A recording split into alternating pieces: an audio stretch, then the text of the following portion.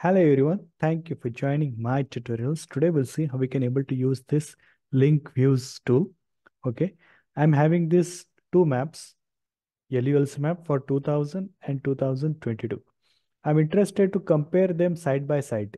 Okay, so here they're overlapping one above the other, but I want to link them using this view links. So how to do that? For that, what I will do, I will just go to insert and I will take a new map from here. Okay, just right click and you will see two side by side map is here coming here. Okay, so what I will do, I will just select this, and so this 2000 file is there and 2022 is there. So this 2022 I will select, I will just left click and I will paste it here. Okay, so this I will remove. Now I'm having two maps. Okay, so one is for 2000 and another is for 2020. So I want to see them side by side. Okay, so I will go to view and I will click on the link views.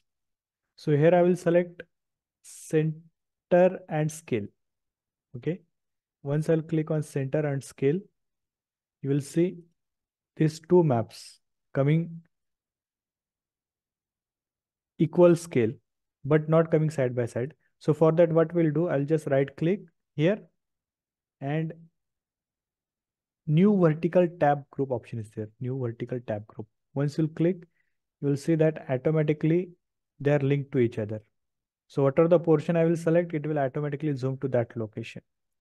And you can able to see the changes for the year. So the built up area, which is from 2020, here it is for 2000, and here for 2020, you can able to see previously the built up area is less, now it is increased. So similar way, you can able to see different classes as well, barren land area and all that we can able to easily, we can able to compare with each other.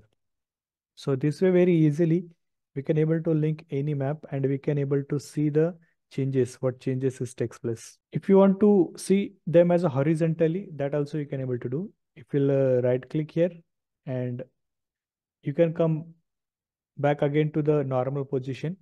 But if you want to see this is a horizontal, you can click on the new horizontal tab. So you can compare this horizontally as well. Okay. And if you want to come again to the original position, you can click on move to this position. So this way very easily you can able to compare two images side by side. If you are having any doubt regarding all these things, you can ask me in the comment sections.